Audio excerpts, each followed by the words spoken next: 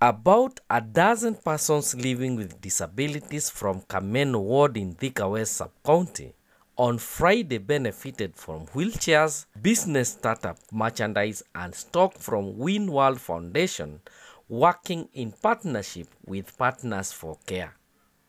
In an event held at PCEA Makongeni Church, the beneficiaries could not hide their joy, saying that these donations would ease their mobility and engagement in other social activities, as well as offer them more independence and improved quality of life. Oh, thank you, because I have been praying for this. Okay, I take this opportunity to say thank you for this opportunity that God has given unto us. The person who has remembered people with disability, him or her, God should reward her or him in everything that she may be requiring. God, who has given him this chance to remember us, may you remember her or him in any situation that he or she will be. Remember her in a mighty way. Okay, my name is Caroline Johega Shogo from Keganjo. I'm a business ready. I do sell sodas, biscuits, and bananas. And I would request those people who has remembered us to continue with the same spirit, because there are some children who are hidden at home, but we take this opportunity for our parents kwa kujitolea kwao kututoa kwa nyumba, kwa maana isipokuwa ni mamangu na babangu kunitoa kwa nyumba, huu mwanya nimepata.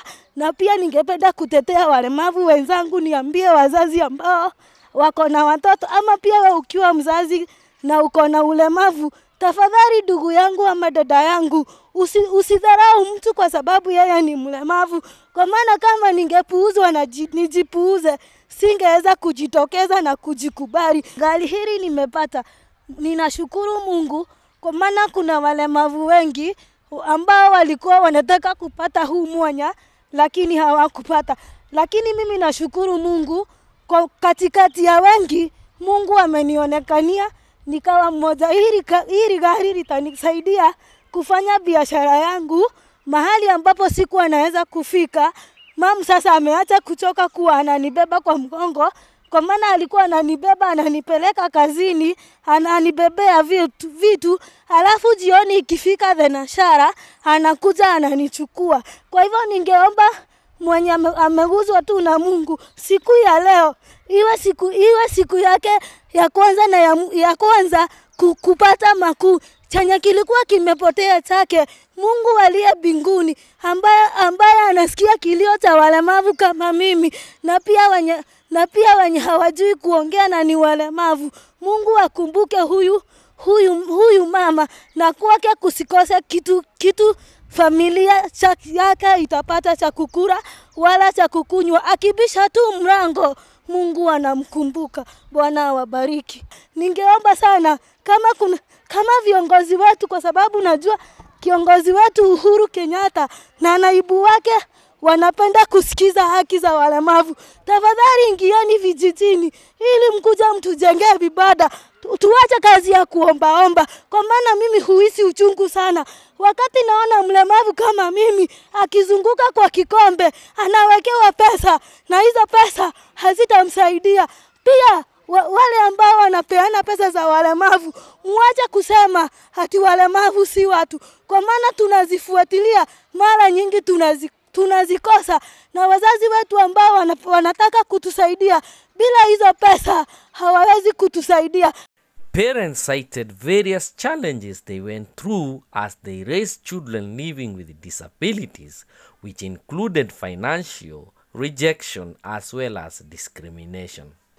Majina naitwa Bedi Shira, nakaa Makongeni, Kisii Estate. Siku ya leo tumefurahia kuwa na foundation ya Win World Foundation. Wametusaidia na wheelchair ambazo zitasaidia wenye wanaweza kuziride. Wamepeana vitu ya kuanza kazi, high school box, sweets, vitu kama hizo, na watu wamefurahia sana kuona walemavu wamekumbukwa. Na tuko na challenge zingine wenye tunalea watoto wako na ulemavu. Saa zingine unapata lazima uende kazi, huna mtu wa kuachia mtoto na huna pesa ya kuajiri mtu wa kuangalizia mtoto juu charges ziko high.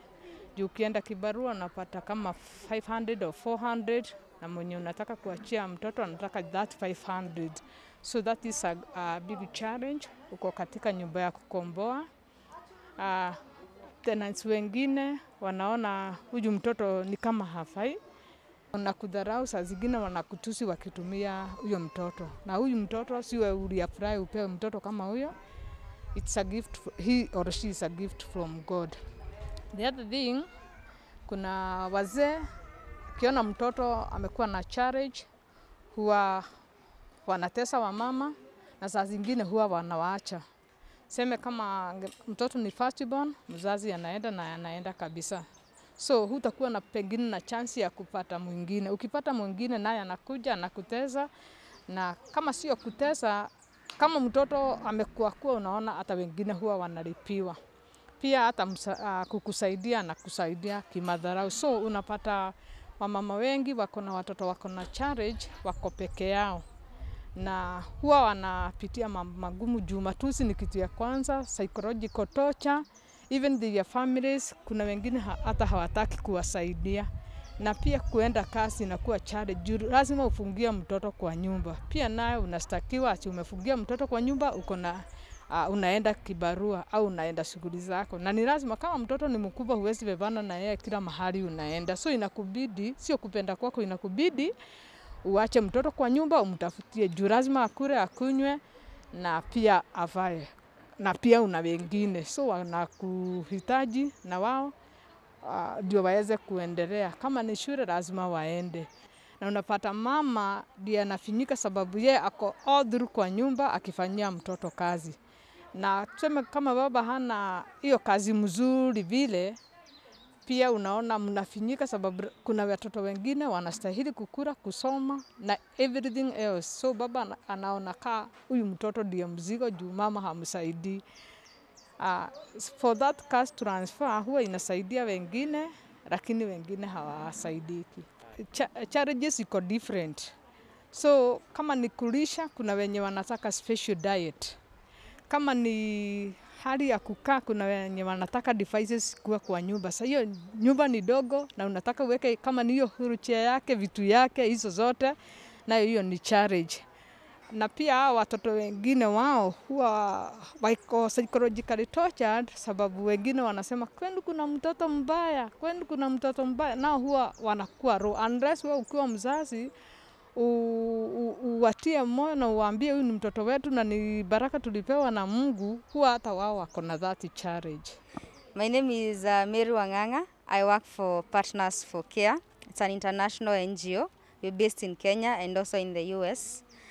Today we are very happy to be here making 11 people mobile in Kamenu Ward in Thika Sub-County, Kiambu County. Invited by Madam Eunice, that is Honorable Eunice Mwega. Our main goal as Partners for Care is to make everybody mobile in Kenya in partnership with an NGO in the US called Mobility Worldwide, who are the suppliers and the people that make the mobility. So today we made 11 people mobile here in Thika, and we give glory to God and also to our donors. Thank you very much. Winworld Foundation founder Eunice Mwega said that time was ripe for Thika to get a rehabilitation center that would take care of PWDs as well as persons suffering from alcoholism.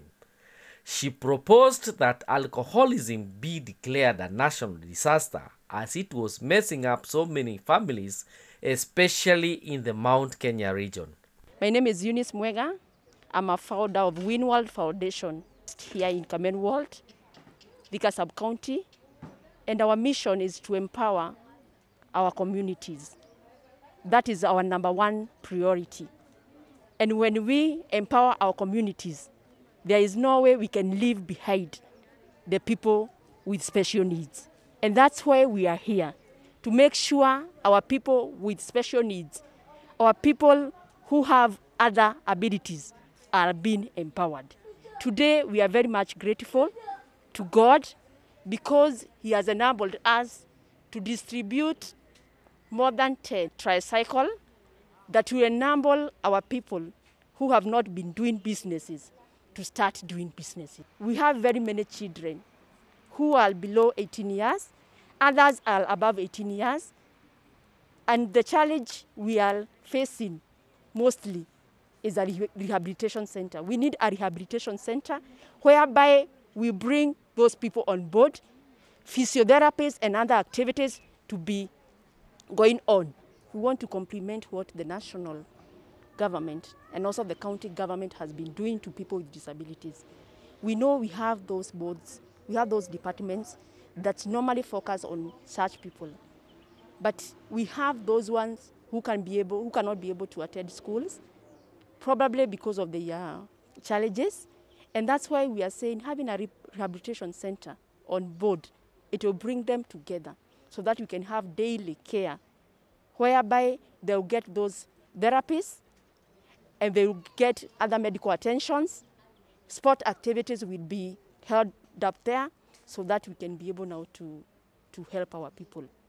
Without empowering all people on board, we are doing nothing. We need to bring all people on board, those who are in disabilities, our youth, our women, those jobless people, all of them, we need to bring them on board so that we can have an empowered community. On issue of drug abuse and also alcoholic, that one has become a thorn in flesh, especially in most families. And we are calling upon our government, county government, national government, well-wishers to come on board and other stakeholders to come on board so that we can have rehabilitation centers. We help our people, we help our children, we help our youth so that they can be able to curb these alcoholic menace so that we can have an empowered community. So having a rehabilitation center, that one, we need to have one. Actually, I would say alcoholic, especially in Central Province, and also in our nation, should be declared a national disaster.